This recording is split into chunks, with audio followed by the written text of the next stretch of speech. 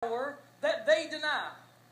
Look at what Revelation says about the children of God. And they overcame him by the blood of the Lamb and by the word of their testimony, and they loved not their lives to death. Do you know how the Christian's going to make it into heaven? By the blood of the Lamb and by the word of their testimony. Listen, there is nothing that can take away your sins. Nothing but the blood of Jesus. Buddha can't get you to heaven. Muhammad can't get you to heaven. There's no religion out there that can get you to heaven but Jesus Christ. Well, you're awful stubborn-minded and obstinate, aren't you? No, I just believe in preaching the truth. There is only one truth, that there is a heaven to gain and a hell to shun. And if you don't believe in Jesus Christ, you will burn in hell in everlasting torment. You see, preachers don't want to preach that anymore because it sounds too bad. It sounds too scary. Well, listen, God's a little scary to the flesh.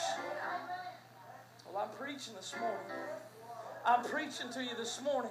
Listen, there's still a heaven and there's still a hell. I don't care how many preachers water it down and how many preachers tell you there's different ways to God. There is only one way to Him, and that is through Jesus Christ, washed in the blood of the Lamb. I don't care how many Jainists and Jamborees are out there trying to fake and mimic Christianity. I don't care how many of them wear a cross around their neck. If they aren't washed in the blood of the Lamb, they're not going to make it in.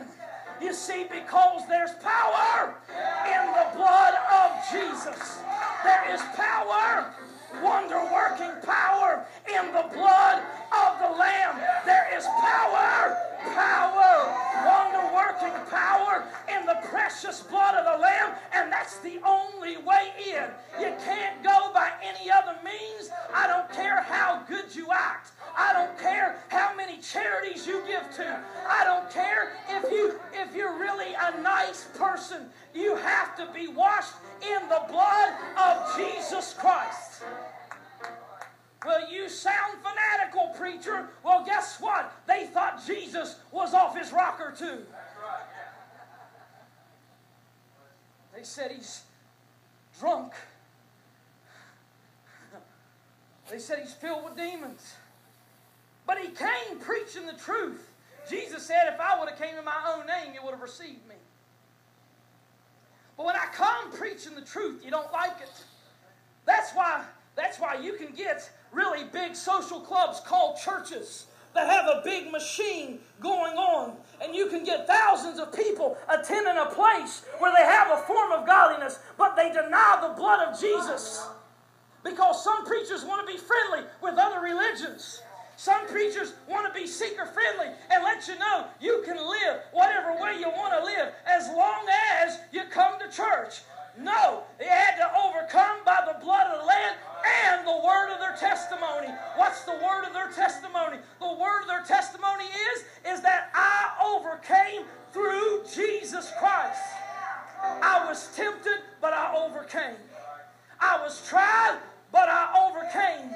And the only reason I overcame is through the blood of Jesus Christ. Worthy, we'll sing it in heaven. Worthy is the Lamb that was slain. You see, people don't like to preach a bloody gospel. Doesn't sound very nice talking about blood, because blood's icky and blood's scary. We don't like it in our modern time to describe to people the horror that Jesus experienced on the cross, being beaten within an inch of his life and died. See, people don't like to find out that Jesus died for their sins. Do you know why? Because that means that they owe him everything. And people don't like to owe people anything. People don't like to answer to somebody else. But you see, if you don't serve him now, if you don't bow now, there's coming a day. You see, Jesus plays it by grace.